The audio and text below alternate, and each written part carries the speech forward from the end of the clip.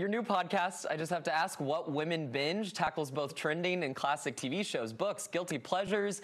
What can listeners expect, and where can they subscribe in the new year?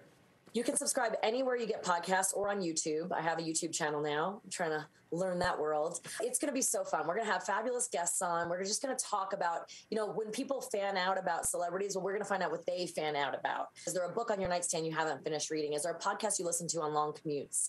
That kind of thing. So, and we've been having a blast with it. January 5th it launches. So if you subscribe now, you'll get a reminder.